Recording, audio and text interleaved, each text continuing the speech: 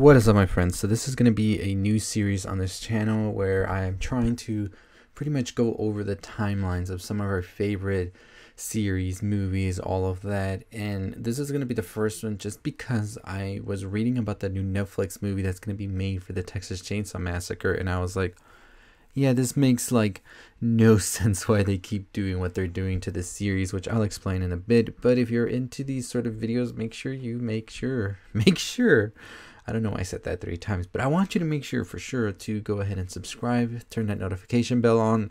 Let's get to 20,000 subscribers. And this is going to be the first of many series I'm trying to introduce here to this channel because I want to keep it a little better. So let's talk about Mr. Jedediah Sawyer, aka Leatherface. So pretty much I think that we can all come to an agreement that this has been one of the weaker horror franchises. I think most of the movies aren't memorable, and if they are, they pretty much aren't memorable for the right reasons. I mean, we're gonna get to Next Generation in this video, so you know where we're headed with this. But yeah, like I said, Texas Chainsaw, I don't feel we've had a great movie for this franchise since maybe like ever. So besides the original, which I think is definitely the top one, there have been some sequels, reboots that kind of come close to being enjoyable, but never, I think, to that same caliber that the original was in 1974. This has been a franchise that has very much so needed something more fresh, and there is so much potential there, but I feel like it either goes down the road of being a sort of comedy satire, but not in a good way, to trying to be a gore fest as well, not in a good way either, I think. So very much so, let's get into this video because we have to talk about all of these timelines that we have here.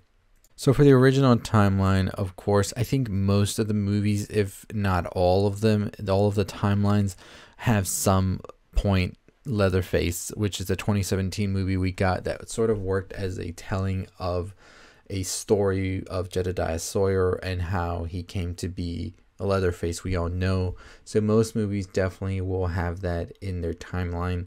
Then of course we have the original Texas Chainsaw Massacre, which was released in 1974, which I think did a great job as well of telling the story of Leatherface here. And then from this one, we got the Texas Chainsaw Massacre 2, where I think sort of like Chucky series had a moment where it just went completely off the rails and tried to be sort of more of a dark comedy sort of feel. That's what we got from Texas Chainsaw Massacre 2. Now, by the way, if y'all want me to go into depth into all of these in the story of Leatherface, let me know in the comments down below. Here I'm just giving you the different timelines and just a quick overview of all of the movies, not really going in depth into all of them, but if y'all want that, make sure to let me know in the comments down below. So pretty much this is one of our first timelines here, and I think we can definitely say it is the strongest of all of them. I think that Leatherface isn't a horrible movie, but it definitely isn't in line with the original one. Of course, the original one is here, and I think that one is the strongest of them all. And number 2, albeit a weaker link than the first one, original one, I still believe it is a very strong contender for the movies, and I liked what they were trying to do, but it doesn't hit all the notes all the time. But let's get into the other timeline right here. So of course, as I say, Leatherface is always going to be in there with all of them because I feel like that's your best telling of the origins of Mr. Jedediah Sawyer. So yeah, I think for the most part, Leatherface does a great job of expanding the origins. But of course, not all of the movie itself fits into all of the timelines. So we'll take a little bit of here and there for the second timeline and the rest, of course. Then, of course, we have the original Texas Chainsaw Massacre here, where we do have it as being still a movie that is in the same timeline. And then we skip number 2, omit that one. That never happened. And we skip to number 3 here. So this would be Leatherface, Texas Chainsaw Massacre, and then Texas Chainsaw Massacre 3. This would be your new timeline here, where pretty much we see a different family and a lot of different events that have changed from the original timeline we saw. So that is our alternate timeline here, where we have a more sort of less comedic Sawyer family and sort of more deranged, of course, a little darker as well, if you will. Maybe they were trying to get away from the more dark comedy feel of it and try something different as well. It gave us the Golden Chainsaw, so there's that with this timeline here. And of course, the first timeline gave us the whole chainsaw duo, which I thought was pretty interesting. So the next timeline, I think, could definitely be one of the worst timelines. And that is just because of one movie, and that is Next Generation. Many people will go ahead and say that this is a movie that shouldn't have been put out. And I'll talk more about that in a bit, because there is a funny story about that. But here, pretty much as I said, Leatherface, of course, is always going to be there because it does serve as origin for this character. Original Texas Chainsaw Massacre, and then for some reason Next Generation would come into play, and I wasn't sure if whether or not this should be here, because this sort of feels like a sort of reboot of the first movie and more along the lines of not a sequel, but we could definitely put it in there where this is more sort of like a Leatherface that has just gone even more mad. So yeah, pretty much this movie was never going to be released, according to many. It was only released after Renee Zellweger, who is in this movie, and Matthew McConaughey became bigger stars, and the studio was like, you know what, we can make a quick cash grab on this, so let's release this movie. So pretty interesting stuff there for this.